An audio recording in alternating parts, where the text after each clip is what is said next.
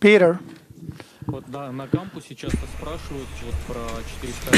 the campus, they ask many times about the 4 phases of direct light.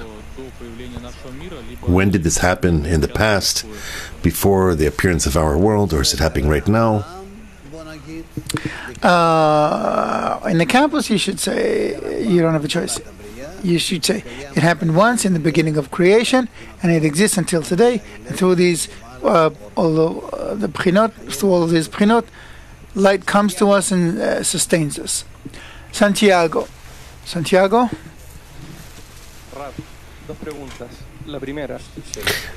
For 2 questions, please. The first one, why do we sometimes talk about Behinot and sometimes about Sephirot? What's the difference between them? Behinot, we talk about the 4 Behinot, 4 phases of direct light, and Sephirot means that the 4 phases of direct light are after the Tzimtzum and the Masach and the Ochazer, and the Kelim begin to work in sympathizing and becoming similar to the light.